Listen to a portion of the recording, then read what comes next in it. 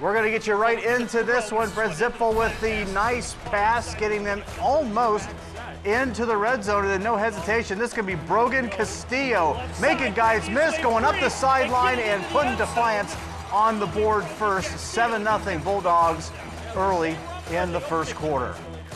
More from Defiance. They hand off once again to Castillo, making a few guys miss out across the 31, and then going to the air. Zipfel zipping it, looking deep, hits his man all the way to the house.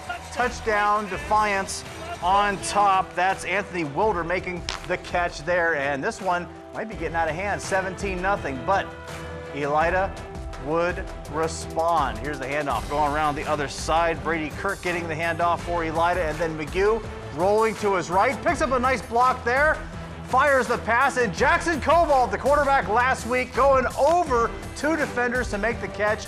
17-7 Defiance at this point. However, Defiance holding on for the victory tonight, 31-14 over Elida. We'll have more from this one. Actually, have some more now, as Miles Holliday has Brogan Castillo.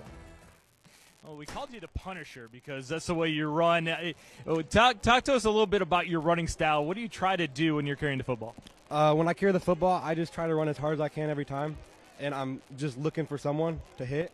But usually my linemen take a good job of that. They just take out everyone, so I just have to look through my hole and run as hard as I can. So you're a guy that would rather run a guy over as opposed to run around him? Oh, yeah, I've did it a couple times this year. We kept a track tonight, 22 guys that hit you that you drugged for positive yardage. So that's why we call you the Punisher. Do you like the nickname? Oh, I love it. All right, the Punisher. Now, you talked about your offensive line towards the end of the football game. You and Nichols were wearing them down, running the football.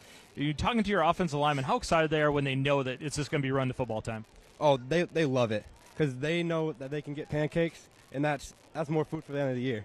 Do you guys watch film on Saturdays and everybody points out the pancakes? Oh, yeah, we got a pancake board in the locker room. That's awesome. Now, this is a team that Coach afterwards was talking to you guys. You're making no secrets about it. You guys think you can make the playoffs and, more importantly, get a home playoff game. What's it going to take from here on out? We just got to keep executing our stuff because today our wide receivers stepped up a lot. They were blocking their butts off, and I think if we keep executing our runs and passes, I think we'll be fine.